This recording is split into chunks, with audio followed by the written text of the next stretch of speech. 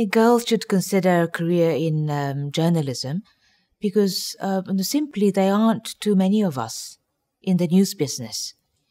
We are beginning to see more girls and women working in the newsroom, but unfortunately, it's not often that they stay for the entire career for family reasons or because they were not able to figure out the right work-life balance. It's a very challenging business. But because like half the population are women, there should be more women perspectives reflected in the news that are being reported.